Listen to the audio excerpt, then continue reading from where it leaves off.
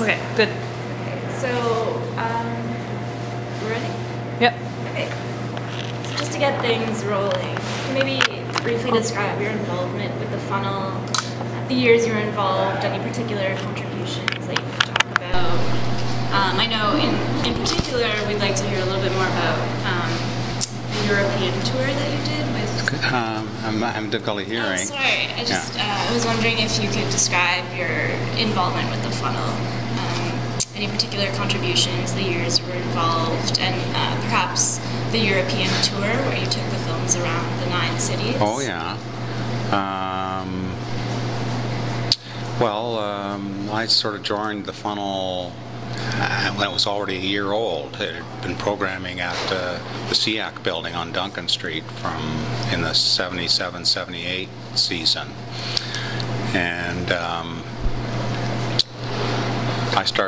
I learned about it from my friend Frieder Holkheim, who was in my class at Ryerson film class, and I don't know how he got hooked up with them, but I ran into him on my mail route. I was a letter carrier, and he was living on my route, and he said, I told him I was making my films, and Super 8 film. You should come by the funnel and show them we have these open screenings. And so that's how I got really introduced to how a lot of people in the future got introduced to the funnel, was through the monthly open screenings. And I always thought they were the best part of the funnel, was the monthly open screenings, where anybody could come out and show anything they want on any format, which is still unusual. Super 8, 8mm, 16mm. And so I was shooting my condensed rituals at the time, and I would show them, and I remember them telling me how much they liked my films, in particular Ross McLaren telling me, and so I said, oh, this is my crowd here, and I like this place, because up until then, 77, I was at Ryerson. I left in 74, and there didn't seem to be any community in Toronto. They were there. I didn't find out about them until this. So I started going to the open screenings regularly. And then in mid-78, there was trouble with SEAC, and they were about to lose the building, so the funnel people called together their first meeting of regulars. And we all decided to form a corporation and find our own space and form a membership where we would all pay a $100 a year membership, and we'd use that money to have seed money. And so I wasn't involved in looking for a space, but they spent the summer looking for a space and found the space on King Street East, and we built it really quickly, I think in 5 weeks, this cinema out of this empty factory space or studio space. And we started, again, the regular programming, so the new space, and we were showing, I think the first year they didn't have any funding, and then we got funding after a year or so, and so we were programming money, so we were able to have like 60 screenings a year, usually 2 a week, from September to April. And there was a board of directors of 10 people, and I was on that, got on that right away, and I was on it for most of the time I was there. Occasionally I would leave the board just to leave room for more young people, And I don't know, some people, I was very active, very vocal, and some people would say I wasn't a good board member because I would raise a lot of sensitive issues, and the meetings would go really long, really long, and a lot of people didn't like that. So that was one of my contributions. But I also, just by chance, just lived a couple of blocks down the street. I had moved there before the funnel found the space, so just lucky for me, they found a space just down the street for me.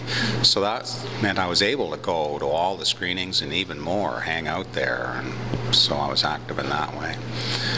And I really liked the theater management job. We were doing a lot of volunteer work, the board members and the associate members.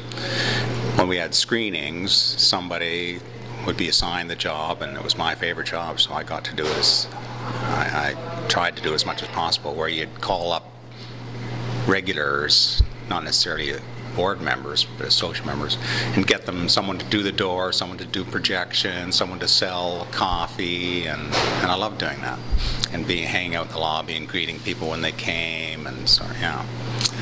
So, and I got really inspired by the other funnel filmmakers. It was sort of the beginning of the punk scene, so my films that I'd been showing first when I went there, the Condensed Rituals, I still think are fairly slick by comparison, very conventional, whereas the funnel sort of punk influence, I started making more raw sort of films, which I still prefer, performance art and things like that. So I was showing a lot, and I had my first couple of solo shows at the Funnel.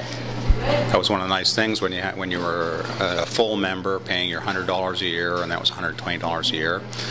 You not only got a vote and a say, but you had full use of all of the equipment, including the theater. So you could have a solo screening anytime you wanted to, just book it. And so I had a couple of solo screenings there.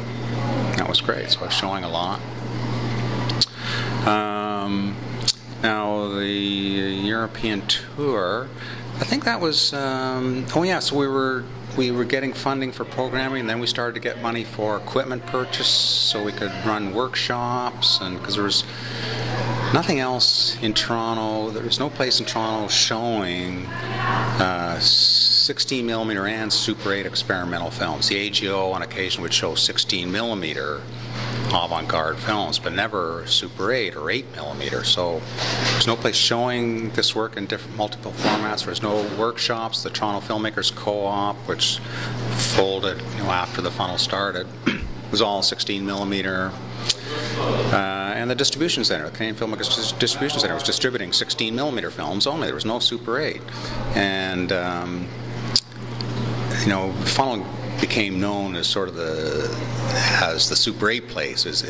People got the impression it was just all about Super 8, but really it was about all formats, including Super 8, which no other organization did.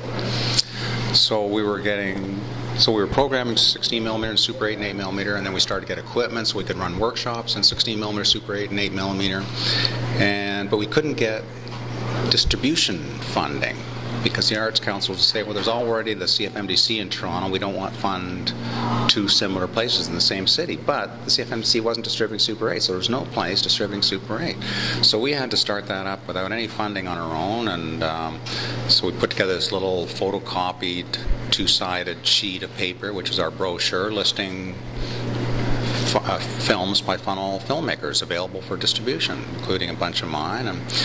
And so when we did that, I decided it would be good to do a tour, and so I organized, I went over first of all in, I think the year before that, I went over first of all in 81, and it was sort of like a preview tour. I had a package of Funnel films and my films, and I was just showing them to programmers. I hitchhiked around and just to tell them about the Funnel, and then organized the next year's tour that way of public screenings.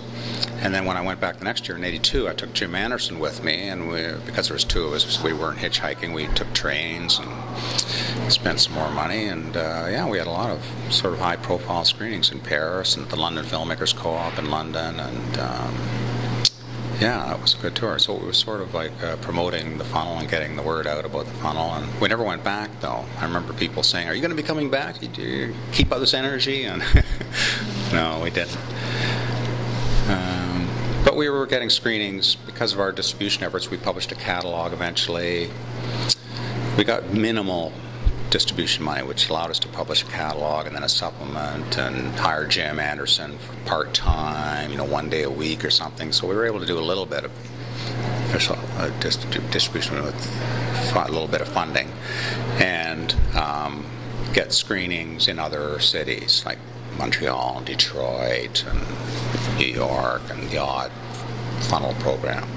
The tour Jim and I did was we gave people options. They could do a whole program of Funnel films, or they could do a program of half Funnel films, half of mine, or half Funnel or half Jim's, or they could do a program of just Jim and I splitting a program, or each of us could do a solo program.